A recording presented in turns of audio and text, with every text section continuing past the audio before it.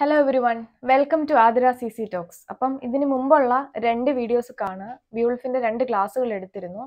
അതിൽ ഫസ്റ്റ് പാർട്ടിൽ ഒരു ബാക്ക്ഗ്രൗണ്ടിന്റെ ഡീറ്റെയിൽസും അതുപോലെ ഒരു ജനറൽ ഇൻട്രൊഡക്ഷനും ആ വർക്കിനെ പറ്റി തന്നിട്ടുണ്ട്. സെക്കൻഡ് പാർട്ടിൽ അതിന്റെ ഒരു ഡീറ്റെയിൽഡ് ആയിട്ടുള്ള അനാലിസിസും അതുപോലെ തന്നെ ക്യാരക്ടേഴ്സിന്റെ ഒരു അനാലിസിസും തന്നിട്ടുണ്ട്. ഇന്ന് അതിൽ കൂടുതലായിട്ട് അറിയാനുള്ള കുറച്ച് ഫാക്ട്സ് ആയിട്ടുള്ള കാര്യങ്ങളും അതുപോലെ തന്നെ അതിന്റെ ഇന്റർപ്രിട്ടേഷൻസും അങ്ങനെ കുറച്ച് ഡീറ്റെയിൽഡ് ആയിട്ടുള്ള നമ്മൾ നോക്കിയിരിക്കേണ്ട അല്ലെങ്കിൽ അറിഞ്ഞിരിക്കേണ്ട കുറച്ച് ബാക്ക്ഗ്രൗണ്ട് ഇൻഫർമേഷൻ വീണ്ടും തരാനായിട്ടാണ് വന്നത് കേട്ടോ. അപ്പം വളരെ ഇമ്പോർട്ടൻ്റ് ആണ് ഈ ഒരു വീഡിയോ, സ്കിപ്പ് ചെയ്യാതെ ഫുള്ളായിട്ട് കാണുക. അതുപോലെ തന്നെ ഈ വീഡിയോയുടെ ഫോർത്ത് പാർട്ടായിട്ടുള്ള MCQ'സും കാണാം. Okay, so let's begin today's class with some more important facts. So ആദ്യം തന്നെ രണ്ട് സ്വോർഡിൻ്റെ പേര് ഓർത്തിരിക്കണം, വളരെ ഇമ്പോർട്ടൻ്റ് ആണ്, ചോദിക്കാൻ സാധ്യതയുണ്ട്. അപ്പം അൺഫെർത്ത് നമ്മുടെ ബിയോൾഫിന് കൊടുക്കുന്ന സ്വോർഡാണ് ഹണ്ടിങ്ങും. ഡാനിഷ് കിങ് ആയിട്ടുള്ള ഹ്രോദ്ഗർ ബിയോൾഫിന് കൊടുക്കുന്ന സ്വോർഡാണ് നാഗ്ലിങ്ങും. അപ്പൊ ഈ രണ്ട് പേരുകൾ ഓർത്തിരിക്കുക, ഇത് തിരിഞ്ഞു പോകരുത്. ഓക്കെ, അതവിടെ ഇരിക്കട്ടെ. ഇനി നമുക്ക് തിരിച്ച് കുറച്ച് കാര്യങ്ങൾ അധികം നോക്കാനുണ്ട്. ബിയോൾഫ് decides to follow the dragon എവിടെ വെച്ചാണ് ഫോളോ ചെയ്ത് അറ്റാക്ക് ചെയ്യുന്നതെന്ന് വെച്ച് കഴിഞ്ഞാൽ ലയർ അറ്റ് ഏണസ് പറഞ്ഞെടുത്ത് വെച്ചിട്ടാണ്. ആ ഒരു പേര് ഓർത്തിരിക്കുക. But only his young Swedish relative വിഗ്ലഫ് whose name means remnant of വാലർ. അപ്പൊ വിഗ്ലഫിന്റെ പേരിന്റെ അർത്ഥം റെമനന്റ് ഓഫ് വാലർ എന്നാണെന്നും കൂടെ ഓർത്തിരിക്കുക. അദ്ദേഹത്തിന്റെ ഈ ഒരു റിലേറ്റീവ്, സ്വീഡിഷ് റിലേറ്റീവ് ആയിട്ടുള്ള വിഗ്ലഫ് മാത്രമാണ് ഈ ഒരു മോൺസ്റ്ററിനെ, ഡ്രാഗണെ അറ്റാക്ക് ചെയ്യാനായിട്ട് കൂടെ നിൽക്കുന്നത്. ഓക്കെ, ബാക്കി എല്ലാ വാരിയേഴ്സും തിരിച്ചു മടങ്ങി പോവുകയാണ് ചെയ്യുന്നത്. The poem begins in media stress or simply means in the middle of things. It is A character sketch of EPIC of antiquity. അപ്പം എപ്പിക് ഓഫ് ആന്റിക്വിറ്റിയുടെ ക്യാരക്ടർ സ്കെച്ച് ആയിട്ടുള്ള ഇൻ മീഡിയ സ്ട്രെസ് നമുക്ക് ഈ ഒരു വർക്കിൽ കാണാൻ സാധിക്കും. Very important. Although the poem begin with ബിയൂൾസ് arrival, ഗ്രൻഡൽസ് attack has been on going. ബിയൂൾഫിന്റെ arrival ഈ പോയത്തിൽ പറയുന്നതിന് മുൻപ് തന്നെ ഡെയിൻസിൽ എന്ത് ചെയ്യുന്നുണ്ട്, ഗ്രൻഡലിന്റെ അറ്റാക്ക് കണ്ടിന്യൂ ചെയ്ത് പോകുന്നതായിട്ട് നമുക്ക് കാണാൻ സാധിക്കും. അതായത് ഒരു 12 വർഷം ഡെയിൻസിൽ ഈ ഒരു അറ്റാക്ക്, മോൺസ്റ്ററിന്റെ അറ്റാക്ക് നടന്നതിന് ശേഷമാണ് ആര് വരുന്നത്, ഈ ന്യൂസ് ബിയോൾഫ് അറിയുന്നതും ആ നാട്ടിലേക്ക് വരുന്നതും ഓർത്തിരിക്കുക. The poem begins and ends with funerals. At the beginning of the poem for sealed Shifson and at the end for Beowulf. അപ്പം ഇത് തുടങ്ങുന്നതും ഒരു ഫ്യൂണറലിലാണ്, അതുപോലെ എൻഡ് ചെയ്യുന്നതും ഒരു ഫ്യൂണറലാണ്. ഓക്കെ, അപ്പൊ ഇത് രണ്ടുപേരും ഹീറോസ് തന്നെയാണ്. ഒരു രീതിയിൽ അല്ലെങ്കിൽ മറ്റൊരു രീതിയിൽ രണ്ടുപേരും വാലറസ് ആയിട്ടുള്ള ഹീറോസ് ആണെന്ന് നമുക്ക് പറയാൻ സാധിക്കും. ഓക്കെ, ഈ അൺഫെർത്തിന്റെ ക്യാരക്ടർ കുറച്ച് ഇമ്പോർട്ടൻ്റ് ആണ്. ഇന്നും ഇതിനെപ്പറ്റി കുറേ ചർച്ചകളും കാര്യങ്ങളും ഒക്കെ നടന്നു പോകുന്ന ഒരു ക്യാരക്ടറാണ്, ക്രിട്ടിസൈസ് ചെയ്യപ്പെടുന്ന ക്യാരക്ടറാണ്. ഈ അൺഫെർത്തിനെ ഹൺഫെർത്ത് എന്നാണ് പോയത്തില് 4 തവണ വിശേഷിപ്പിക്കുന്നത്. മൊത്തത്തിൽ 5 തവണ നമ്മൾ ഈ അൺഫെർത്തിന്റെ റെഫറൻസ് നമുക്ക് ഈ പോയത്തിൽ കാണാൻ സാധിക്കും. റിമെമ്പർ, 5 ടൈംസ് ആണ് കാണുന്നത്. അതിൽ 4 പ്രാവശ്യം ഹൺഫെർദ് എന്നാണ് പോയത്തിൽ എഴുതിയിരിക്കുന്ന, കോട്ട് ചെയ്തേക്കുന്നത്. അതായത് ലൈൻ 499, 530, 1165 ആൻഡ് 1488. ഈ 4 ലൈൻസിലും ഹൺഫെർദ് എന്നാണ് റെഫറൻസ് കൊടുത്തേക്കുന്നതെങ്കിൽ ഒരിടത്ത് മാത്രം അതിനൊരു ചെറിയ മാറ്റമുണ്ട്. ആ ഒരിടത്ത് ഇദ്ദേഹത്തെ വിശേഷിപ്പിച്ചേക്കുന്നത് ദ സൺ ഓഫ് എക്ലാവ്സ് എന്നാണ്. ഓക്കെ, അത് ലൈൻ 980 ദ സൺ ഓഫ് എക്ലാവ്സ് എന്നാണ് അൺഫെർത്തിനെ വിശേഷിപ്പിച്ചേക്കുന്നത്. Very important. ഇങ്ങനെ വിശേഷിപ്പിച്ചത് ആരെയാണെന്ന് വേണമെങ്കിൽ ഒരു ചോദ്യം വരാം. പിന്നെ ദ നെയിം അൺഫെർത്ത്, ഈ ഒരു പേര് നമുക്ക് നോവൽ കോഡെക്സ് മാനുസ്ക്രിപ്റ്റിൽ മാത്രമേ കാണാൻ സാധിക്കുള്ളൂ. വേറെ എങ്ങും തന്നെ ഇതിനെപ്പറ്റി ഒരു പരാമർശമോ അല്ലെങ്കിൽ ഒരു റെഫറൻസോ കാര്യങ്ങളോ ഒന്നും തന്നെ നമുക്ക് കിട്ടില്ല. സോ ഇത് നോവൽ കോഡെക്സിലെ ആ ഒരു ഒറിജിനൽ മാനുസ്ക്രിപ്റ്റിൽ മാത്രമാണ് അൺഫെർത്തിന്റെ റെഫറൻസ് നമുക്ക് കാണാൻ സാധിക്കുന്നത്. Okay, അൺഫെർത്ത് is also the name of A character in the modern novel ഗ്രൻഡൽ by John Gardner. അപ്പൊ ജോൺ ഗാർഡനറിന്റെ മോഡേൺ നോവൽ ആയിട്ടുള്ള ഗ്രൻഡലിൽ ഈ അൺഫെർത്ത് ഒരു മെയിൻ ആയിട്ടുള്ള കഥാപാത്രമാണ്. പക്ഷേ വേറൊരു കാര്യം ഇവിടെ അതിനകത്ത് ഓർത്തിരിക്കണം, ഈ നോവല് ഗ്രൻഡൽ നമ്മുടെ മോൺസ്റ്ററിന്റെ പേരാണല്ലേ, അതുകൊണ്ട് തന്നെ ഇത് എന്ത് ബേസ് ചെയ്തിട്ട് വന്നതാണ്, നമ്മുടെ ബിയോൾഫ് എപ്പിക്ക് ബേസ് ചെയ്തിട്ട് വന്നൊരു മോഡേൺ നോവലാണെന്ന് ഓർത്തിരിക്കുക. ആരുടെയാ? ജോൺ ഗാർഡനറിന്റെ ഗ്രൻഡൽ. ഓക്കെ, ദെൻ ഈ പോയത്തിൽ കുറേ ഡയഗ്രഷൻസ് യൂസ് ചെയ്തിട്ടുണ്ട്. ഡയഗ്രഷൻസ് എന്താണെന്ന് വെച്ച് കഴിഞ്ഞാൽ, അതായത് അതിന്റെ കോമൺ ആയിട്ടുള്ള തീമിൽ നിന്നും വ്യതിചലിച്ച് കുറേ കാര്യങ്ങൾ ഇന്റർലൂഡ് ആയിട്ട് ഈ പോയത്തിൽ വരുന്നുണ്ട്. കുറേ സ്റ്റോറീസ് ഇതിനകത്ത് മെറ്റാ നറേറ്റീവ് ടെക്നിക്സ് എന്നൊക്കെ പറയത്തില്ല, അതുപോലെ കുറേ കാര്യങ്ങൾ ഇതിനകത്ത് ആഡ് ഓൺ ചെയ്ത് വരുന്നുണ്ട്. അതായത് മെയിൻ പ്ലോട്ടിൽ നിന്നൊന്ന് ഡീവിയേറ്റ് ചെയ്ത് അല്ലെങ്കിൽ അതിനകത്തുനിന്ന് കുറച്ച് നമുക്കൊരു റിലാക്സേഷൻ, പ്ലേയിൽ ഇന്റർലൂഡ് വരുന്നത് പോലെ, കുറച്ച് റിലാക്സേഷൻ തരുന്ന പോലെ ചെറിയ ചെറിയ സബ് പ്ലോട്ട്സ് ഇതിനകത്ത് ആഡ് ചെയ്ത് പോകുന്നതായിട്ട് കാണാം. അങ്ങനെ കുറെ ഡയഗ്രഷൻസ് ഈ ഒരു വർക്കിന്റെ വളരെ ഇമ്പോർട്ടന്റ് ആയിട്ടുള്ളൊരു ഫീച്ചറാണ്. Then Frederick labour who rote that they interpret the story. അപ്പം ഈ ഒരു സ്റ്റോറിയെ ഇന്ററപ്റ്റ് ചെയ്യുന്നത് ആരാണ്? ഈ ഒരു ഡയഗ്രഷൻ ആണെന്ന് അദ്ദേഹത്തിന്റെ Frederick labour അഭിപ്രായപ്പെടുന്നുണ്ട്. Then W Lawrence who stated that they clog the action and distract attention from it. അതായത് വളരെ വയലന്റ് ആയിട്ടുള്ള കുറെ ആക്ഷൻസിൽ നിന്നും നമുക്കൊരു മോചനം. ഓക്കെ, അപ്പൊ നമ്മൾ ആ ആക്ഷൻസിൽ നിന്നും ഒരു റിട്രീഷൻ, ഒരു എന്താ പറയുന്ന ഒരു പോസിബിൾ ആയിട്ടുള്ള ഒരു നമ്മുടെ ഒരു അറ്റൻഷൻ ഒന്ന് ചേഞ്ച് ചെയ്യാൻ വേണ്ടിയിട്ട് കുറെ കാര്യങ്ങൾ ഇതിനകത്ത് സപ്ലോട്ട് ആയിട്ട് ആഡ് ചെയ്ത് പോകുന്നതായിട്ട് കാണാൻ സാധിക്കുന്നുണ്ട്. WP കെയർ പറയുന്നത് who found some irrelevant possible ഇന്റർപൊലേഷൻസ് എന്നൊരു കമന്റ് അദ്ദേഹവും പറയുന്നുണ്ട്, ഓർത്തിരിക്കുക. ദെൻ പുതിയ ആൾക്കാർ സ്കോളേഴ്സ് ഒക്കെ വന്നതിന് ശേഷം പിന്നെ ഇതിന് മറ്റൊരു വ്യാഖ്യാനം കൂടെ കൊടുത്തു. അതായത് ഇത് ഒരു മെയിൻ ആയിട്ടുള്ള സ്റ്റോറിയിലെ ഒരു ഇൻട്രൊഡക്ഷനോ ഒരു കമ്പാരിസൺ എലമെന്റോ ഒക്കെ ആയിട്ട് നമുക്ക് വരുന്ന ഒന്നാണെന്ന് പറയാൻ സാധിക്കുമെന്ന് അവര് പറഞ്ഞു. Okay, ഡയഗ്രഷൻസ് can all be explained as introductions or comparison with elements of the story. അതായത് ഫോർ എക്സാമ്പിൾ ഇപ്പം നമ്മള് ഒരു ക്യാരക്ടറിനെ കാണുന്നുണ്ട്, ഒരു നോർസ് മിത്തോളജി നേരത്തെ സീഗ്മൺ എന്ന് പറഞ്ഞൊരു ക്യാരക്ടറിനെ കാണുന്നുണ്ട്. അദ്ദേഹം ഒരു ഡ്രാഗണിനെ കൊല്ലുന്നതായിട്ട് കാണുന്നുണ്ട്. ഇതൊരു സപ്ലോട്ട് ആയിട്ട് പോവുകയാണ്. പക്ഷേ ഈ ഒരു കാര്യം നമ്മുടെ സ്റ്റോറിയിൽ ലാസ്റ്റില് പ്രാവർത്തികമായിട്ട് വരുന്നുണ്ട്. അതായത് ബിയൂൾഫ് ലാസ്റ്റ് ഒരു ഡ്രാഗണെ കൊല്ലുന്നുണ്ട്. സോ ഇത് നമുക്ക് തരുന്നൊരു സൂചനയാണെന്ന് പറയാം. അതും ഡയഗ്രഷന്റെ ഒരു ഫീച്ചർ ആണെന്നാണ് ഇവിടെ സ്കോളേഴ്സ് പറഞ്ഞു പോകുന്നത്. Okay, then Beowulf swimming home across the sea from Frisian carrying 30 set of armor emphasizes his heroic strength. അതൊരു ഡയഗ്രഷൻ ആണ്. അതായത് ഫ്രിസിയൻ വാർ കഴിഞ്ഞിട്ട് അവിടെ വെച്ചിട്ട് യുദ്ധം കഴിഞ്ഞതിന് ശേഷം അദ്ദേഹം 30 സെറ്റ് ആമറും കൊണ്ട് ആ കടൽ നീന്തി കടക്കുന്നതായിട്ട് കാണിക്കുന്നുണ്ട്.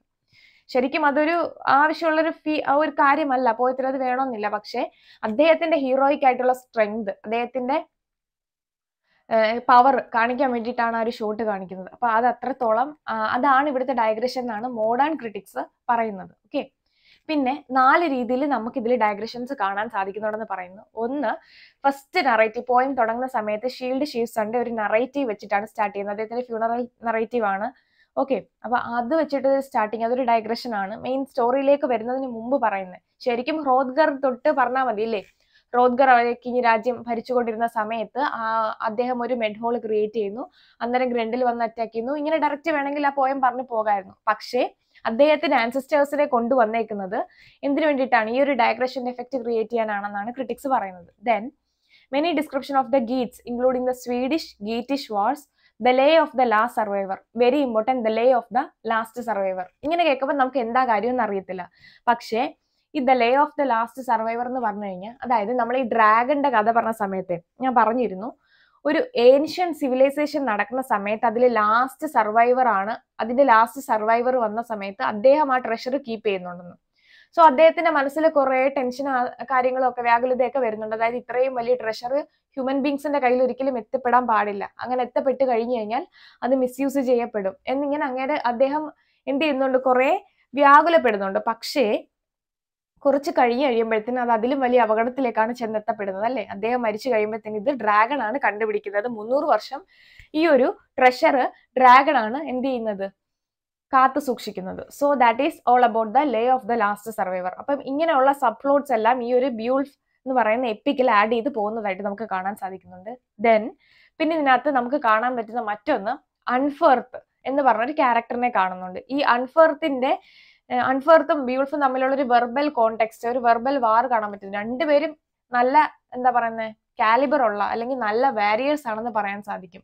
രണ്ടുപേരും സ്റ്റാർട്ടിങ്ങിൽ നല്ല രീതിയിൽ അങ്ങോട്ടും ഇങ്ങോട്ടും വേർഡ് ഫൈറ്റ് നടത്തുന്നുണ്ട്. ഓക്കെ, അൺഫെർത്ത് നന്നായിട്ട് ബിയൂൾഫിനെ കളിയാക്കുന്നുണ്ട്. അദ്ദേഹം സ്വിമ്മിംഗ് കോണ്ടെക്സ്റ്റിൽ തോറ്റ കഥകളും ഒക്കെ പറയുന്നുണ്ട്. ഓക്കെ, ബ്രേക്ക് നമ്മുടെ ആ ചൈൽഡ്ഹുഡ് ഫ്രണ്ട് തോൽപ്പിച്ചതും അത്രയും എന്താ പറയുക, അന്ന് തോറ്റുപോയ നിനക്ക് എങ്ങനെ ഇന്ന് വന്ന് ഗ്രണ്ടലിനെ കൊല്ലാൻ പറ്റുന്നത് എന്നുള്ള രീതി കളിയാക്കുന്ന അൺഫെർത്തിന്റെ ആ ഒരു സീക്വൻസ്. ഓക്കെ, ഇതൊക്കെ കൊടുക്കുന്ന ആ ഒരു സംഭവം എന്ന് പറയുന്നത് ഒരു ഡയഗ്രഷൻ ആണ്. ശരിക്കും സ്റ്റോറിയിൽ അങ്ങനെയൊന്നും വേണ്ട. പക്ഷേ നമുക്ക് വേറൊരു കാര്യം കൂടി ഇതിനകത്ത് കാണാൻ സാധിക്കുന്നുണ്ട്. ആദ്യം അടിയുണ്ടാക്കിയ ഈ 2 പേര് തമ്മിൽ പിന്നീട് നല്ലൊരു കണക്ഷൻ, നല്ലൊരു ടേംസിൽ പോകുന്നതായിട്ട് കാണാൻ സാധിക്കുന്നുണ്ട്. സോ പിന്നെ വരുന്നത് the tale of Sigmund and the dragon. അപ്പം ഇതൊരു ഡയഗ്രഷൻ ആണ്, വളരെ ഇമ്പോർട്ടന്റ് ആയിട്ടുള്ള ഡയഗ്രഷൻ. സിഗ്മണ്ട് എന്ന് പറഞ്ഞു കഴിഞ്ഞാൽ നോർസ് മിത്തോളജിയിലെ ഫിഗർ ആണ്. അദ്ദേഹം എന്തുകൊണ്ട് ഫേമസ് എന്ന് വെച്ച് കഴിഞ്ഞാൽ അദ്ദേഹം ഒരു ഡ്രാഗണെ വധിച്ചു. ഓക്കെ, അപ്പൊ അതും ഒരു ഡയഗ്രഷൻ ആയിട്ട് ഇതിനെ കാണാൻ സാധിക്കും. Then we have a lot of history and legends coming in to this EPIC. അപ്പൊ കുറെ ഹിസ്റ്ററിയും ലെജൻഡറി ആയിട്ടുള്ള കാര്യങ്ങളൊക്കെ ഇതിനകത്ത് വരുന്നതായിട്ട് കാണാം. അതായത് ഫിറ്റ്സ്ബർഗിൽ വെച്ചൊരു ഫൈറ്റ് നടക്കുന്നതായിട്ട് നമ്മൾ ഈ പോയം പഠിച്ച സമയത്ത് കണ്ടു. Then the tale of ഫ്രേവർ and ഇഗൽഡ്, അപ്പൊ ഇത് നമ്മൾ കണ്ടിട്ടുണ്ട്. ദെൻ ബിബ്ലിക്കൽ ടേൽസ്, ഇതിനകത്ത് കുറെ ബിബ്ലിക്കൽ അല്യൂഷൻസ് റെഫറൻസസ് ഒക്കെ വരുന്നുണ്ട്. കെയിൻ എന്ന് പറയുന്നതാണ് വളരെ ഇമ്പോർട്ടന്റ് ആണ്. കെയിൻ എന്ന് പറയുന്നതാണ് എന്ത്, മോൺസ്റ്ററിന്റെ ആൻസെസ്ട്രി എന്ന് പറഞ്ഞ് ഇതിനകത്ത് പോകുന്നുണ്ട്. വളരെ അതൊരു ചോദ്യമായിട്ട് ചോദിക്കാൻ സാധ്യതയുണ്ട്. Cane, CAIN. ഓക്കെ, അപ്പൊ ഇങ്ങനെയൊക്കെയുള്ള കുറെ റെഫറൻസസ് ഇതിനകത്ത് വരുന്നുണ്ട്. പിന്നെ പറയുന്നത് the ഡയഗ്രഷൻസ് provide A powerful impression of historical depth imitated by ടോൾക്കിൻ in the Lord of rings, A work that എംബോഡീസ് many other elements of the poem. ഇതിൽ വളരെ ഇമ്പോർട്ടന്റ് ആയിട്ട് ബിയോൾഫ് എന്ന് പറഞ്ഞൊരു വർക്കിന്റെ ക്രിറ്റിസിസം നോക്കുമ്പോൾ വളരെ ഇമ്പോർട്ടന്റ് ആയിട്ട് നമ്മൾ ഓർത്തിരിക്കേണ്ട പേരാണ് ടോൾക്കിൻ. ഇത് വേറെ രീതിയിൽ സ്പെല്ലിംഗ് നമുക്ക് കാണാൻ സാധിക്കും, THOLKLIEN. ഇതും ടോൾക്കിൻ തന്നെയാണ്. ഓക്കെ, അപ്പൊ ഇദ്ദേഹം ബിയോൾഫ് എപ്പിക്ക് നോക്കിക്കഴിഞ്ഞാൽ ഇദ്ദേഹം വളരെ ഫേമസ് ആയിട്ടുള്ള ഒരു ക്രിട്ടിക്കാണ്. അദ്ദേഹം എഴുതിയൊരു വർക്കാണ് ദ ലോർഡ് ഓഫ് റിങ്സ്. ഇതില് ബിയോൾഫിൻ്റെതായിട്ടുള്ള കുറെ കാര്യങ്ങൾ ഹിസ്റ്റോറിക്കൽ ഡെപ്തിൽ അതിനകത്ത് വരുന്ന കുറെ കാര്യങ്ങൾ അദ്ദേഹം എക്സ്പ്രസ് ചെയ്ത് പറയാനായിട്ട് ശ്രമിക്കുന്നുണ്ട്. ഓക്കെ, 1786 ഫസ്റ്റ് ട്രാൻസ്ക്രിപ്ഷൻ വന്നു എന്നാണല്ലേ പറഞ്ഞത്. പിന്നീട് 1786 വന്ന ഈ ഒരു ടോൾക്കിൻ ഫസ്റ്റ് ട്രാൻസ്ക്രൈബ് ചെയ്തതിന് പിന്നീട് പല പല എഡിഷൻസ് വന്നിട്ടുണ്ട്. അതിലെ 1815 എഡിഷൻ റിവ്യൂ ചെയ്തിട്ട് എന്ത് ചെയ്തു, NFS ഗ്രണ്ട്വിഗ് ഒരു ഫസ്റ്റ് കംപ്ലീറ്റ് വേഴ്സ് ട്രാൻസ്ലേഷൻ ഡാനിഷിൽ എഴുതി. And that was published in 1820. Okay, then 1837 John Michael കെമ്പ് he created a literal translation in English. അപ്പൊ അന്നാണ് ശരിക്കുള്ള ഒരു ലിറ്ററൽ ട്രാൻസ്ലേഷൻ ഇംഗ്ലീഷിൽ വരുന്നത് 1837. ഓക്കെ, ജോൺ മൈക്കൽ കെമ്പാണ് ഇതിന്റെ ഒരു ലിറ്ററൽ ഇംഗ്ലീഷ് ട്രാൻസ്ലേഷൻ കൊണ്ടുവരുന്നത്. ഓൾഡ് ഇംഗ്ലീഷ് ആയതുകൊണ്ട് തന്നെ നമുക്ക് പല വാക്കുകളും വായിച്ചെടുക്കാൻ ബുദ്ധിമുട്ടുണ്ട്. സോ അതിലൊരു ലിറ്ററൽ ട്രാൻസ്ലേഷൻ ആയിട്ട് കൊണ്ടുവന്നത് കെമ്പാണെന്ന് ഓർത്തിരിക്കാം. Then in 1909 Francis Burton ഗമ്മേഴ്സ് full translation in English imitative meter was published and was used as a text of Great Hints 2007 graphic novel based on Beowulf. ഓർത്തിരിക്കാം. Then in 1975 John Porter published the first complete verse translation of the poem entirely accompanied by face page old English. ഇതില് വളരെ important ആയിട്ട് ഓർത്തിരിക്കേണ്ട മറ്റൊരു translation എന്ന് പറഞ്ഞു കഴിഞ്ഞാൽ നമ്മുടെ Seamus ഹീനിയുടെ 1999 വന്ന ട്രാൻസ്ലേഷൻ ആണ്. വളരെ ഇമ്പോർട്ടന്റ് ആണ്. ആ ഒരു ട്രാൻസ്ലേഷന്റെ പേര് ബിയോൾഫ് എ ന്യൂ വേഴ്സ് ട്രാൻസ്ലേഷൻ എന്നാണ്. അതിനെ അറിയപ്പെട്ടത് ഹീനി വൂൾഫ് എന്നാണ്. ഓക്കെ, അത് വളരെ ഇമ്പോർട്ടന്റ് ആണ്, ഓർത്തിരിക്കുക, ചോദിക്കും. ബിയോൾഫ് എ ന്യൂ വേഴ്സ് ട്രാൻസ്ലേഷൻ എന്നാണ് അദ്ദേഹത്തിന്റെ ആ പോയത്തിന്റെ പേര്. അതിനെ വിളിച്ച പേരെന്താണ്, ഹീനി. Seamus ഹീനി എഴുതിയുണ്ട് ഹീനി wolf, ബിയോൾഫ് ഹീനി wolf. Okay, by the Beowulf translator Howell Kickering and many others, was both praised and criticized. ഈ ഒരു വർക്ക് കുറെ നാള് അതിന്റെ വാല്യൂ വെച്ചിട്ട് പ്രൈസ് ചെയ്യും, അതുപോലെ തന്നെ ഒരേ സമയം പ്രൈസ് ചെയ്യും ഒരേ സമയം ക്രിട്ടിസൈസ് ചെയ്യപ്പെടുകയും ചെയ്ത ഒരു വർക്കിലാണ് ഈ ഒരു ഹീനി വൂൾഫ് പെട്ടത്. ദെൻ US ഇത് പബ്ലിഷ് ചെയ്തു. Northern anthology of English literature എന്ന പേരില് ബിയോൾഫ് അതിനുള്ളിൽ US അമേരിക്ക പബ്ലിഷ് ചെയ്യുകയുണ്ടായി. അത് കഴിഞ്ഞ് 20ാം നൂറ്റാണ്ട് വന്നപ്പോഴത്തേന് ചൈൽഡ് സ്റ്റോറി എന്നുള്ള രീതിയിൽ ബിയോൾഫ് പിന്നീട് അതിന്റെ സ്റ്റോറീസ് വരാനായിട്ട് തുടങ്ങി. Okay, then the mere wife, very important. Maria ദവാന Headley 2018 ഒരു ദ മിയർ വൈഫ് എന്ന് പറഞ്ഞ് ഒരു വർക്ക് പബ്ലിഷ് ചെയ്തു. And it റീലൊക്കേറ്റ്സ് the action to A wealthy community in the 20th century America is told primarily from the point of view of ഗ്രൻഡൽസ് mother. Okay, അതാണ് അതിന്റെ peculiarity. പിന്നീട് 2020 Headley അദ്ദേഹം എന്ത് ചെയ്തിട്ടുണ്ടെന്ന് വെച്ച് കഴിഞ്ഞാൽ ഒരു ട്രാൻസ്ലേഷൻ അദ്ദേഹം പബ്ലിഷ് ചെയ്തു, ഹവാ this rendering bro, and this translation subsequently won the Hugo award for best related work. അങ്ങനെ ഒരു അത്ര വരെ 2020 വരെ നമ്മുടെ ഈ ഒരു ബിയോൾഫിന്റെ ട്രാൻസ്ലേഷൻ എത്തി നിൽക്കുന്നതായിട്ട് നമുക്ക് കാണാൻ സാധിക്കും. ദെൻ ഇതിന്റെ സോഴ്സിനെയും അനാലജീസിനെ പറ്റി പറയുകയാണെങ്കിൽ ഇത് കുറെ Scandinavian, Celtic, international folklore sources ഒക്കെ ഇതിനുള്ളിൽ വരുന്നുണ്ട് എന്ന് പറഞ്ഞാലും വളരെ ഇമ്പോർട്ടന്റ് ആയിട്ട് നമ്മൾ അറിയേണ്ട 2 സോഴ്സസ് പറയുന്നതിന് മുമ്പ് ജസ്റ്റ് നമുക്ക് സ്കാൻഡിനേവിയൻ സോഴ്സസിനെ കുറിച്ച് ഒന്ന് നോക്കാം. സ്കാൻഡിനേവിയൻ സോഴ്സസ് എന്ന് പറയുമ്പോഴത്തേന് അവിടെ 1886 ഗ്രിഗർ സാൾസിൻ അദ്ദേഹം ചെയ്തിട്ടുള്ള അദ്ദേഹം പറയുകയുണ്ടായി, അതായത് ഓൾഡ് നോർസ് മിത്തോളജിയിൽ നിന്നാണ് ഈ ഒരു ബിയോൾഫിന്റെ എക്സിസ്റ്റൻസ് എന്ന് പറയുന്നത് എന്നൊരു കാര്യം ഇദ്ദേഹം പറഞ്ഞു വെച്ചു. അത് കഴിഞ്ഞപ്പോഴത്തേന് 1914 ആയപ്പോഴത്തേന് കാൾ വില്യം വോൺ സിൻഡോ അദ്ദേഹം പറഞ്ഞത് എന്താണെന്ന് വെച്ച് കഴിഞ്ഞാൽ, ഇതിൽ ശരിക്കും പറഞ്ഞു കഴിഞ്ഞാൽ ഫണ്ടമെന്റൽ ആയിട്ട് വരുന്നത് ഒരു പേഗൻ അല്ലെങ്കിൽ നോർസ് ബിലീഫ് അല്ല, പകരം ഒരു ക്രിസ്ത്യാനിറ്റി അല്ലെങ്കിൽ ക്രിസ്ത്യൻ ബിലീഫാണ് ഇതിൽ മെയിൻ ആയിട്ട് വരുന്നത്. പക്ഷേ പേഗനിസം ഇതിൽ ആഡ് ചെയ്തിട്ടുണ്ട്. പേഗൻ അതായത് ഒരു ഇന്റർലൂഡ് എന്ന രീതിയിൽ, അതായത് ഒരു ക്രിസ്ത്യൻ ബിലീഫ് പറഞ്ഞു പോകുന്നതിനുള്ളിൽ പേഗനിസം പറഞ്ഞു പോവുക എന്നാണ് പറഞ്ഞേക്കുന്നത്. അതായത് ആംഗ്ലോ സാക്സൺ ക്രിസ്ത്യൻ ആണ് ഈ ഒരു വർക്ക് എഴുതിയിരിക്കുന്നതായിരുന്നു എന്നാണ് ഇദ്ദേഹത്തിന്റെ ഒരു concept. Okay, then classical sources വെച്ച് നോക്കുമ്പോഴത്തേനും നമുക്ക് വളരെ ഇമ്പോർട്ടൻ്റ് ആയിട്ടുള്ള 2 ക്ലാസിക്കൽ സോഴ്സസിന്റെ ഇൻഫ്ലുവൻസസ് ഈ ഒരു വർക്കിൽ കാണാൻ സാധിക്കും. ഒന്ന് ഹോമറിന്റെ ഒഡിസി, 2 വിർജിലിന്റെ ഏനിഡ്. 1922 ആൽഫ്രഡ് എസ് കുക്ക് പറയുകയുണ്ടായി, അതായത് ഈ ഒരു വർക്കിന് ഹോമർ കണക്ഷൻ ഉണ്ട്. അതായത് വേറൊന്നും കൊണ്ടല്ല, അദ്ദേഹത്തിന്റെ ഒരു ഫോർമുലാസ്, മെറ്റോണിമീസ്, അനലോഗസ് വോയേജസ് എല്ലാം തന്നെ നമുക്ക് ഈ ഒരു എപ്പിക് ബിയോൾഫിലും കാണാൻ സാധിക്കുന്നുണ്ട്. പിന്നീട് 1930 ജെയിംസ് എ വർക്ക് വീണ്ടും ഈ ഒരു ഹോമറിക് ഇൻഫ്ലുവൻസ് കണ്ടുപിടിച്ചു. അതായത് നമ്മുടെ ഹോമറിന്റെ വർക്കായിട്ടുള്ള ഒഡീസിയില്, അദ്ദേഹത്തിന്റെ ബുക്ക് നമ്പർ 7 to 8 ഒഡീസിയും യുറിയാലസ് എന്ന് പറഞ്ഞ 2 ക്യാരക്ടേഴ്സ്, ഒഡീസിയസ് മെയിൻ ക്യാരക്ടറാണ്, യുറിയാലസ് എന്ന് പറഞ്ഞ ഈ ഒരു ക്യാരക്ടറിനെ അൺഫെർത്തിന്റെ പാരലാണെന്നാണ് പറഞ്ഞേക്കുന്നത്. ഇതിലും രണ്ടുപേരും തമ്മിൽ, ഒഡീസിയസിലും ഈ 2 ക്യാരക്ടേഴ്സും തമ്മിൽ നല്ല രീതിയിൽ യുദ്ധം, വേർഡ് ഫൈറ്റ് നടക്കുന്നുണ്ട്. ലാസ്റ്റിൽ ഇവർ തമ്മിൽ സോഡ് കൈമാറുകയും അതുപോലെ തന്നെ ഒരു ഹീറോയിക് പ്രൂവ്നെസ് പ്രൂവ് ചെയ്യുകയും ചെയ്യുന്നത് ലാസ്റ്റ്. അങ്ങനെ ഒരു കണക്ഷൻ നമുക്ക് കാണാൻ സാധിക്കുന്നുണ്ട്. ആദ്യം ഇവർ തമ്മിൽ ഒരു നെഗറ്റീവ് ഇമേജ് ആയിട്ട് പോകുന്നുണ്ട്, വേർഡ് ഫൈറ്റ് നടക്കുന്നുണ്ടെങ്കിലും അവസാനം ഇവർ തമ്മിൽ അവരുടെ എന്താ പറയുക, ബിയോൾഫിന്റെ നന്മ നമ്മുടെ അൺഫെർത്ത് തിരിച്ചറിയുന്നത് പോലെ തന്നെ ഒഡീസിയുടെ നന്മ യുറേലിസ് തിരിച്ചറിയുന്ന ആ ഒരു കൺസെപ്റ്റ് വരുന്നു. ഇവർ സോഡ് കൈമാറുന്നു. ഇങ്ങനെയുള്ള ഒരു പാരലൽ കണക്ഷൻ ഈ 2 സ്റ്റോറികളിലുണ്ട്. അതുകൊണ്ട് ഹോമറിക് കണക്ഷൻ ഈ ഒരു വർക്കിന് നമുക്ക് കാണാൻ സാധിക്കും. ആ ഒരു ഇൻഫ്ലുവൻസ് ഇതിലുണ്ട് എന്ന് പറയപ്പെടുന്നുണ്ട്. പിന്നീട് 1920 കഴിഞ്ഞതിന് ശേഷം ഇവർ ഈ ഒരു ഐഡിയയിൽ നിന്ന് ഡൈവേർട്ട് ചെയ്ത് പോയി. ഈ ഒരു ഐഡിയ ഡൈ ഔട്ട് ചെയ്തിട്ട് പിന്നീട് വന്ന ഒരു ഐഡിയ എന്ന് പറഞ്ഞു കഴിഞ്ഞാൽ, അല്ല ഹോമർ അല്ല, പകരം വിർജിലിന്റെ ഏനിഡിന്റെ ഇൻഫ്ലുവൻസ് ആണ് ഇതിൽ കൂടുതലുള്ളത്. അതായത് 1971 അലിസ്റ്റർ ക്യാമ്പൽ എന്ന് പറഞ്ഞ ആള് അദ്ദേഹം പറയുന്നുണ്ട്, അതായത് അപ്പലോഗ് ടെക്നിക്ക് വിർജിലാണ് യൂസ് ചെയ്തേക്കുന്നത്. വിർജിലിന്റെ വർക്ക്, ഏതൊരു ഏനിഡ് എന്ന് പറഞ്ഞ വർക്ക് വായിച്ചു നോക്കിയവർക്ക് മനസ്സിലാവും ഈ ഒരു ടെക്നിക്ക് തന്നെയാണ് ബിയോൾഫിൽ യൂസ് ചെയ്തേക്കുന്നത്, അല്ലാതെ മറ്റൊന്നും തന്നെ ഒരു വ്യത്യാസവും ഇതിനകത്ത് കാണാൻ സാധിക്കില്ല എന്നൊരു കമന്റ് ഇവരും കൊണ്ടുവന്നു. സോ ക്ലാസിക്കൽ സോഴ്സ് നോക്കിക്കഴിഞ്ഞാൽ നമുക്ക് ഹോമറിന്റെ ഒഡീസിയും വിർജിലിന്റെ ഏനിഡിന്റെ ഇൻഫ്ലുവൻസസ് ഈ ഒരു ബിയോൾഫിൽ കാണാനായിട്ട് സാധിക്കും എന്നാണ് പറയുന്നത്.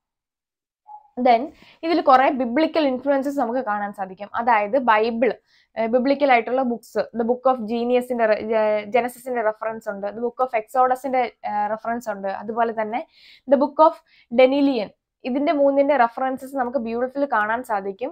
അതുപോലെ തന്നെ references from the Genesis creation narrative, story of cane and Abel, Nova and the flood, the devil, hell, last judgement, ഇങ്ങനെയൊക്കെയുള്ള തീംസും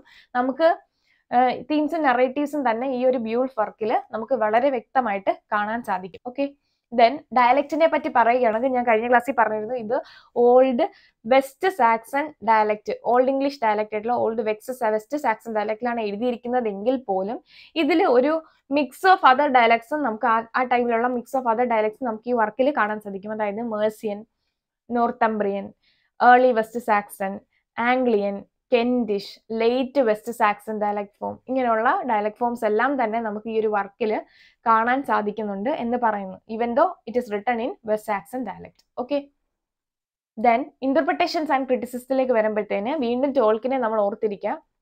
ടോൾക്കിൻ പറയുകയുണ്ടായി, ഇത് ഒരു ബിയോൾഫ് എന്ന സൂപ്പർ ഹീറോയുടെയും അതുപോലെ തന്നെ മോൺസ്റ്റർ ആയിട്ടുള്ള ഗ്രൻഡലിന്റെയും സ്റ്റോറിയാണ്. So it is in fact so interesting, വായിക്കാൻ നല്ല ഇൻട്രസ്റ്റിംഗ് ആയിട്ടുള്ള നറേറ്റീവ് ആണ്.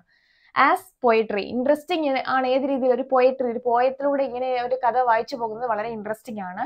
In places poetry so powerful that this quite or shadows A historical context. അതായത് പോയട്രി എന്ന് പറയുന്ന ഒരു മീഡിയം വളരെ പവർഫുൾ ആണ്. എന്ത് പറയാൻ വേണ്ടിയിട്ട്, ഒരു ഹിസ്റ്റോറിക്കൽ കോണ്ടെക്സ്റ്റ് എക്സ്പ്ലെയിൻ ചെയ്യാൻ വേണ്ടിയിട്ട് പോയട്രി എന്ന് പറയുന്ന ഒരു മീഡിയം വളരെ പവർഫുൾ ആണെന്നാണ് ടോൾക്കിയൻ പറയുകയുണ്ടായത്. Then ടോൾക്കിൻ argued that the poem is not an EPIC. അദ്ദേഹം പറയുന്നുണ്ട് ഇതൊരു എപ്പിക് ആയിട്ട്, ഒരു എപ്പിക്കിന്റെ ജാനറിലുള്ള ഒരു ഫീച്ചറും എനിക്ക് ഈ പോയത്തിൽ കാണാൻ സാധിക്കുന്നില്ല. Because it starts with a ഡയേജ് and ends with a ഡയേജ്. അതായത് സ്റ്റാർട്ടിങ്ങും എൻഡിങ്ങിലും ഒക്കെ ഒരു ഡയേജ്, ഒരു എലിജിയുടെ ഫോം ആണ് എനിക്ക് കിട്ടുന്നത്, അല്ലാതെ ഇതൊരു എപ്പിക് അല്ല എന്നാണ് ടോൾക്കിന്റെ ഒരു അഭിപ്രായം. ഓക്കെ, ദെൻ പേഗനിസം ക്രിസ്ത്യാനിറ്റി വെച്ച് നോക്കുമ്പോൾ സ്റ്റാർട്ടിങ്ങിൽ നമ്മളിത് ഒരു കാര്യം തന്നെ വ്യക്തമായിട്ട് പറയണം. അതായത് ഇത് ഒരു ക്രിസ്ത്യൻ ആംഗ്ലോ സാക്സൺ ആണ് ഇത് റെക്കോർഡ് ചെയ്തേക്കുന്നത് എന്ന് പറയുന്നു. എഴുതിയത് ഒരു ക്രിസ്ത്യൻ ആംഗ്ലോ സാക്സൺ ആണ്. ആംഗ്ലോ സാക്സൺ പോയിട്ടാണ് നമ്മൾ നേരത്തെ പറഞ്ഞിരുന്നു. അതുകൊണ്ട് തന്നെ അദ്ദേഹം ക്രിസ്ത്യൻ ബിലീഫിൽ എഴുതിയൊരു വർക്കിൽ പേഗനിസത്തിന്റെ ഇൻഫ്ലുവൻസ് വന്നതാണ് എന്ന് ഒരു ഗ്രൂപ്പ് ഓഫ് ക്രിറ്റിക്സ് പറഞ്ഞു. അങ്ങനെ അല്ല, പേഗൻ ട്രഡീഷനിൽ തന്നെ നോർസ് മിത്തോളജി വെച്ചിട്ട് വന്നൊരു വർക്കാണ്, നോർസ് ട്രഡീഷൻ വെച്ചിട്ട് വന്നൊരു വർക്കാണ്. ഇതില് ക്രിസ്ത്യാനിറ്റിയുടെ ഇൻഫ്ലുവൻസ് വന്നു എന്നുള്ളതേ ഉള്ളൂ എന്ന് പറയുന്നു. ശരിക്കും പറഞ്ഞു കഴിഞ്ഞാൽ ഈ ഒരു വർക്കില് നമുക്ക് ഈ പറഞ്ഞ കണക്ക് ആംഗ്ലോ സാക്സൺ ആയിട്ടുള്ള ഈ ഒരു ആംഗ്ലോ സാക്സൺ ആ ഒരു പീരീഡിന്റെ ഒരു പ്രത്യേകത എന്ന് പറഞ്ഞു കഴിഞ്ഞാൽ, അതായത് പേഗനിസം ആയിരുന്നു അവിടെ എക്സിസ്റ്റ് ചെയ്തിരുന്നത്. പിന്നീട് ക്രിസ്ത്യാനിറ്റിയുടെ ഇൻഫ്ലുവൻസ് അവിടേക്ക് വരികയാണ് ചെയ്തത്. സോ ഈ ഒരു ഷിഫ്റ്റ് ആണ് ഈ ഒരു വർക്കിൽ നമുക്ക് കാണാൻ സാധിക്കുന്നത്. Okay, so the poet calls on Anglo Saxon readers to recognise the imperfect aspects of their supposed Christian life. അവര് ലീഡ് ചെയ്തുകൊണ്ടിരുന്ന ആ ഒരു ക്രിസ്ത്യൻ ലൈഫിന്റെ എന്താ പറയുന്നത്, ഇംപെർഫെക്റ്റ് ആസ്പെക്ട്സ് കാണിക്കുക, വരച്ചു കാണിക്കുക, ചൂണ്ടിക്കാണിക്കുക എന്നുള്ളതാണ് ഇതിനകത്ത് ഒരു മെയിൻ ആയിട്ടുള്ള ഫീച്ചർ ആയിട്ട് വരുന്നതെന്ന് പറയുന്നുണ്ട്. In other words, the poet is referring there Anglo Saxon ഹീതനിസം. ഹീതനിസം എന്ന് പറഞ്ഞു കഴിഞ്ഞാൽ അതായത് മോറൽസ് ഇല്ലാത്ത ബാർബറിക് ആയിട്ടുള്ള ഒരു വേൾഡിനെ, ആംഗ്ലോ സാക്സൺ വേൾഡിനെ ഇതിലൂടെ ചൂണ്ടിക്കാണിക്കാനായിട്ട് ശ്രമിക്കുന്നുണ്ട് എന്ന് പറയുന്നു. Then Richard North argued that the Beowulf poet interpreted Danish myths in Christian form, as the poem would have served as a form of entertainment for Christian audience. അപ്പം ഇതില് കുറെ ബിയൂൾഫ് എന്ന് പറഞ്ഞൊരു വർക്കിൽ കുറെ ഡാനിഷ് മിത്സ്, ക്രിസ്ത്യൻ ഫോമിലുള്ള Danish myth include ചെയ്തിട്ടുണ്ട്. വേറെ ഒന്നിനും വേണ്ടിയിട്ടില്ല, ക്രിസ്ത്യൻ ഓഡിയൻസിന് ഒരു എന്റർടൈൻമെന്റ് എന്നുള്ള രീതിയിലാണ് ഇതൊക്കെ ആഡ് ചെയ്ത് പോകുന്നത് എന്നാണ് അദ്ദേഹത്തിന്റെ ഒരു കമന്റ്. പിന്നെ ഡോൾസൺ പറഞ്ഞത്, the poet who put the material in to their present form was A Christian and poem reflects A Christian edition. അദ്ദേഹം ഒറ്റ വാക്കിൽ പറഞ്ഞു ഇത് എഴുതിയത് ഒരു ക്രിസ്ത്യൻ ആണ്. സോ ഇതില് എന്താ വന്നേക്കുന്ന ഒരു ക്രിസ്ത്യൻ ട്രഡീഷൻ മാത്രമാണ് പറഞ്ഞു പോയേക്കുന്നത്, അല്ലാതെ ഇതിനകത്ത് വേറെ ഒന്നും തന്നെ ഇല്ല എന്നൊരൊറ്റ വാക്കിൽ അദ്ദേഹം ഒരു മറുപടിയും. Then other scholars disagree as to whether Beowulf is a Christian work set in Germanic pagan context. The question suggests that the conversion from the Germanic pagan beliefs to Christian ones was a prolonged and gradual process over centuries, and the poem's message in respect to religious belief at the time it was written remains unclear. Okay. Then ഇതിന്റെ പിന്നിലെ politics and വാർഫെയറിനെ പറ്റി സംസാരിക്കുകയാണെങ്കിൽ നമ്മൾ ഒരു കാര്യം വ്യക്തമായിട്ട് അറിയണം, അതായത് കിങ് ഹ്രോദ്ഗറിനെ നമുക്ക് എടുക്കാം. ഓക്കെ, ഇവിടെ ആ ഒരു ക്രിട്ടിക്കിന്റെ കമന്റ് നമുക്ക് വായിച്ചിട്ട് അത് പറയാം. Stanley B. Greenfield has suggested that reference to the human body throughout Beowulf emphasizes the relative position of Thanes to their lords. അതായത് ആ ഒരു ബിയൂൾഫില് തേൻസിന് അവരുടെ ലോഡ്, അവരുടെ കിങ്ങിനോടുള്ളൊരു കണക്ഷൻ എന്താണെന്ന്, ബോഡിലി കണക്ഷൻ എന്താണെന്ന് പറഞ്ഞു പോകുന്നുണ്ട്. ഒരു എക്സാമ്പിൾ, വളരെ നല്ലൊരു എക്സാമ്പിൾ ഉണ്ട്. അതായത് ഹ്രോദ്ഗർ, ഏസ്കർ, ഇവരെ രണ്ടുപേരും നമുക്ക് ആദ്യം എടുക്കാം. ഹ്രോദ്ഗറും ഏസ്കറും തമ്മിലൊരു റിലേഷൻ ഉണ്ട്. ഹ്രോദ്ഗർ കിങ് ആണ്, ഏസ്കർ അദ്ദേഹത്തിന്റെ അഡ്വൈസർ ആണ്, എന്താ പറയുന്നത്, വാരിയർ ആണ്, കമ്പാനിയൻ ആണ്. അപ്പം ഈ ഒരു ഹ്രോദ്ഗറിനെ ഏതൊരു കാര്യത്തിലും കൗൺസിൽ ചെയ്യുന്നത് ഈ ഒരു ഏസ്കർ ആയിരുന്നു. പെട്ടെന്ന് ഹ്രോദ്ഗറിന്റെ ഏസ്കറിനെ നഷ്ടപ്പെടുന്നു. ആര് കൊല്ലുന്നു? ഗ്രendലിന്റെ മദർ കൊല്ലുന്നുണ്ടല്ലേ. അപ്പം ഭയങ്കരമായിട്ട് ഹ്രോദ്ഗർ സങ്കടപ്പെടുന്നുണ്ട്. കാരണം തന്റെ റൈറ്റ് ഹാൻഡ്, തന്റെ വലത് കണ്ണ് ആണ് എനിക്ക് നഷ്ടപ്പെടുന്നത്, അല്ലെങ്കിൽ എന്റെ വലത് കൈയാണ് എനിക്ക് നഷ്ടപ്പെടുന്നത്, എനിക്ക് ആരും ഇല്ലാതാവുന്നു എന്നൊരു ചിന്ത വന്നത് കൊണ്ടാണ് അവിടെ കിങ് തളർന്നു പോകുന്നത്.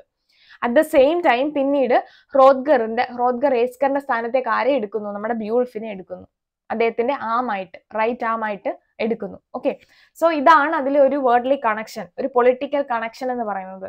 ഓക്കെ, അപ്പം ഒരു പൊളിറ്റിക്സ് ഇതിനകത്ത് തന്നെ ഉണ്ട്. അതായത് ഒരു കിങ്, അദ്ദേഹത്തിന് വിത്ത്സ്റ്റാൻഡ് ചെയ്ത് പോകണമെങ്കിൽ അദ്ദേഹത്തിനെ സപ്പോർട്ട് ചെയ്യാൻ ആൾക്കാരുണ്ടെങ്കിൽ മാത്രമേ പറ്റൂ എന്നുള്ളൊരു തീം ഇതിനകത്ത് വളരെ വ്യക്തമായിട്ട് കൊടുക്കുന്നുണ്ട്.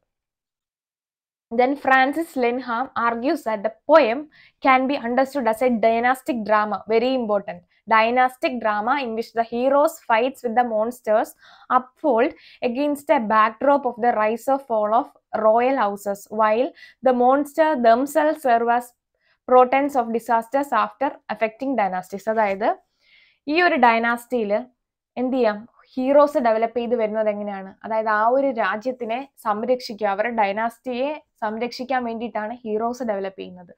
അപ്പൊ ഈ ഒരു മോൺസ്റ്റർ വന്നു കഴിഞ്ഞ് ബിയൂൾഫ് വരിക എന്ന് പറഞ്ഞാൽ എന്താ? ബിയൂൾഫ് ഒരു മോൺസ്റ്ററിനെ അറ്റാക്ക് ചെയ്ത് തോൽപ്പിച്ച്, അതായത് ഒരു ഡൈനാസ്റ്റിയെ തന്നെ നശിപ്പിക്കാൻ പ്രാപ്തനായ ഒരു മോൺസ്റ്ററിനെ കൊല്ലുക എന്ന് പറഞ്ഞു കഴിഞ്ഞാൽ അതൊരു ഹീറോയ്ക്ക് മാത്രമേ പോസിബിൾ ആയിട്ടുള്ളൂ. അപ്പൊ ഇങ്ങനെയുള്ള ഒരു ഹീറോയിക് അഡ്വഞ്ചർ ആണ് നമ്മുടെ ബിയൂൾഫ് എന്ന് പറയുന്നത്. അത് പറഞ്ഞുകൊണ്ട് തന്നെ ബിയൂൾഫിന്റെ ഈ ഒരു സെഷൻ ഇവിടെ വൈൻഡപ്പ് ചെയ്യാണ് കേട്ടോ.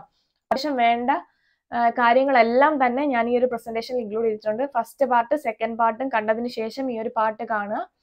അത്യാവശ്യം മനസ്സിലായിട്ടുണ്ട് എന്നാണ് എൻ്റെ ഒരു വിശ്വാസം. എന്തെങ്കിലും സംശയം ഉണ്ടെങ്കിൽ കമന്റ് ബോക്സിൽ കമന്റ് ആയിട്ട് ചോദിക്കാവുന്നതാണ്. നിങ്ങളുടെ ഫ്രണ്ട്സിന് ഈ ഒരു ചാനൽ ഷെയർ ചെയ്ത് കൊടുക്കുക. ചാനൽ സബ്സ്ക്രൈബ് ചെയ്യാത്തവർ ചാനൽ സബ്സ്ക്രൈബ് ചെയ്യുക. നെക്സ്റ്റ് ക്ലാസ്സിൽ ഇതിന്റെ MCQs available ആക്കുന്നതാണ്. Okay, thank you.